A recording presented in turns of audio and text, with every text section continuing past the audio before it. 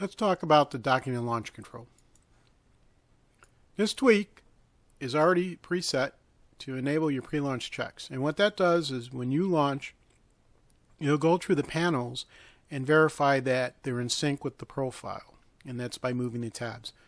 Now this is a good time to point out that if you use your voice commands to move through the panels, do not use your keyboard to do that, because then you'll get out of sync and voice profile will not know where your panels are. And that's why you get like different things happening if you're saying like navigation and it opens up transactions. These other options are if you want to set it up so like here, refuel and repair when docked. We'll go ahead and check that, and always enter the hangar when docked. You check that. And you would just, set it up the way you want to, depending on your playstyle once again. The reset all will reset this panel back to defaults. Cancel will cancel any changes, and apply will apply it. Now for a quick demo, we'll see this in action. Lights on. Lights on.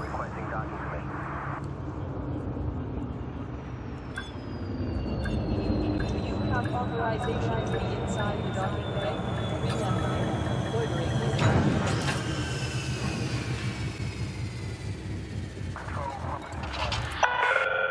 Touchdown. Ship is locked down.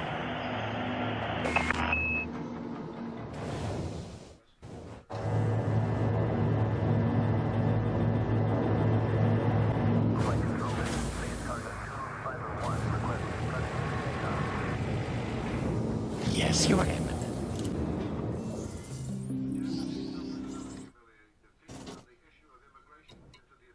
Repairs, fuel, weapons, check.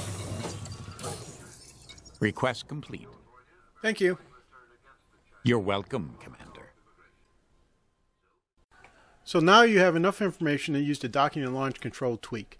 You can preset automatic functions when you dock or launch. In the demo, you saw how my ship entered the hangar and fueled and rearmed without me telling it to do so once I landed. If you want more in-depth information of other tweaks, I've made videos covering them separately. Please check them out.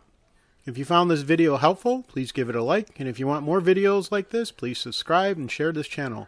Thanks for watching, and I will see you in the virtual world.